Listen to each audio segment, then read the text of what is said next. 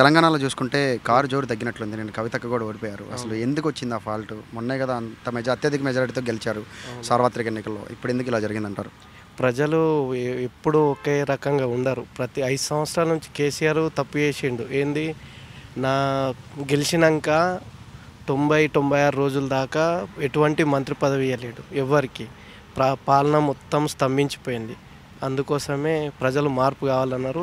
నాది నిజామాబాద్ డిస్టికే. మాది తెలంగాణ రాష్ట్రంకు ఏర్పడటానికి మొట్టమొదటిసారిగా మాదే మద్దతు ఇచ్చింది. కేసీఆర్ నా విలేజ్ అని చెప్పుకుంటాను. నాది మోతే గ్రామం.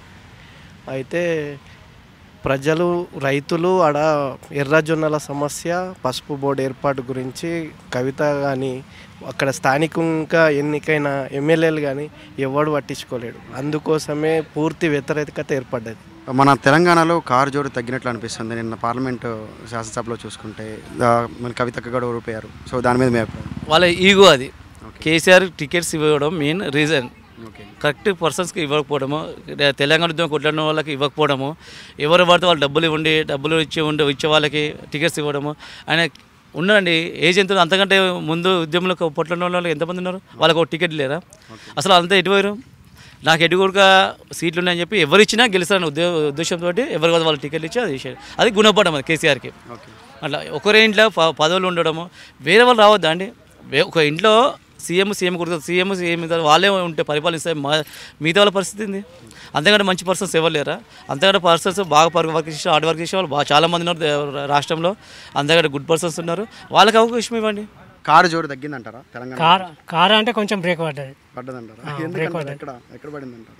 ఎందుకంటే ఇక పరిపాలన సరిగా లేకపోవడం వలన, శ్రద్ధ పబ్లిక్ను సరిగా చూడకపోవడం.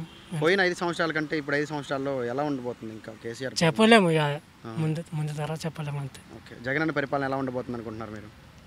ఇప్పుడు కొత్త కాబట్టి ఆయనే మంచిగా చేయాలని అనుకుంటున్నారు. కేసీఆర్ మాత్రం కంపల్సరీ డౌన్ అయిపోయింది.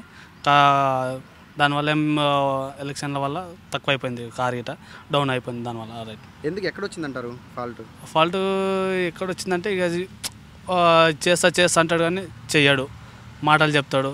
మనం మొన్న ఒకటి స్టేటస్ చూసినాను, ఏమయ్యా చేస్తాను నేను తాగినప్పుడు ఎట్లనో మాట్లాడతా, దాన్ని అదే పట్టించుకుంటాను, నేను అది చేస్తాను అన్నాడు కేసీఆర్. అట్లా మాట వచ్చింది, టాకింగ్ వచ్చింది. కొంచెం కారు జోరు తగ్గినట్లుంది. కవిత కూడా ఉడిపోయిందట. నీ అబ్బాయి చేసే పనులు కూడా కరెక్ట్ చేస్తలేడని చాలా నమ్మకం పోయింది. చెప్పాలంటే రేవంత్ రెడ్డి గారికి గెలవడం మంచిది. ఉండాలి కదా ఎవరో ఒకరు, ఆపోజిట్లో ఎవరో ఒకరు అడిగేవారు ఒకటి ఉండాలి కదా. అడిగేవాళ్ళు లేక గెలుస్తూ వచ్చాడు దిస్ టైమ్ ఆల్సో. తెలంగాణలో నేను గమనించడం ఏంటంటే స్ట్రాంగ్ అపోజిషన్ లేదు. Revanth Reddy might be the strong opposition to ask few questions. ఉండాలి ఎవరో ఒకరు, లేకపోతే దట్స్ నాట్ ఫెయిర్ ఎనఫ్. నువ్వు చెప్పిందే కరెక్ట్ అవుద్ది అప్పుడు. సో ఓడిపోవడం అంటే అది గెలిపోవటం వల్ల ఇట్స్ ఫెయిర్. ఓకే, అంటే ఇప్పుడు Uttam Reddy, Komatireddy is a great leader. అంటే లైక్ ఎప్పటి నుంచో ఉన్నవారు. అతను గెలవడంలో నాకు పెద్దగా అదేం కనిపించలేదు.